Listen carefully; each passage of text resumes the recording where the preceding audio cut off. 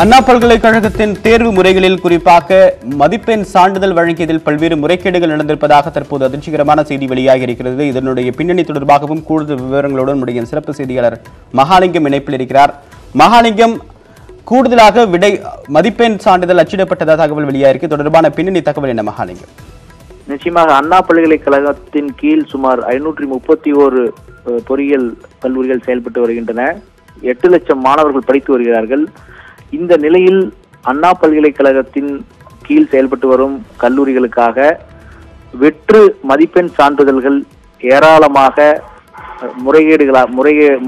விதிமுறை மீறி அச்சிடப்பட்டிருப்பது தற்பொழுது வெளிச்சத்திற்கு வந்திருக்கிறது. அதாவது ஒரு வருடத்திற்கு தேவையான வெற்று மதிப்பெண் சான்றிதழ்கள் ஒரு மாணவருடைய பெயர் இல்லாமல் அண்ணா பல்கலைக்கழகத்தினுடைய சீலோடு அந்த மதிப்பெண் சான்றிதழ் என்பது அச்சடிக்கப்படும்.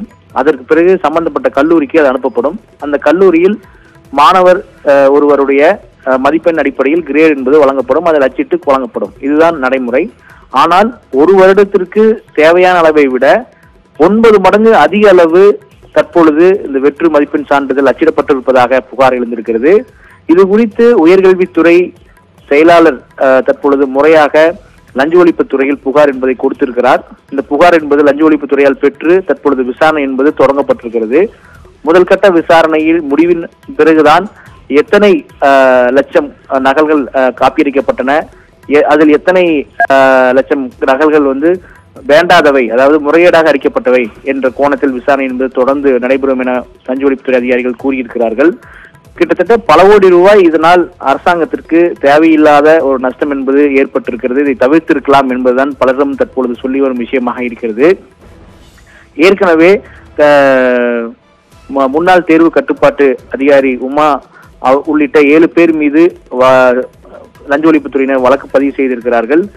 தேர்வில் விடைத்தாள் மறுமதிப்பீட்டில் பல்வேறு குளறுபடிகள் நடந்திருக்கிறது, முறையீடுகள் நடந்திருக்கிறது, அதற்கான ஆதாரங்கள் இருக்கிறது. அதன் அடிப்படையில் வழக்கு என்பது பதிவு செய்யப்பட்டு தொடர் விசாரணை என்பது நடைபெற்றுக் கொண்டிருக்கிறது.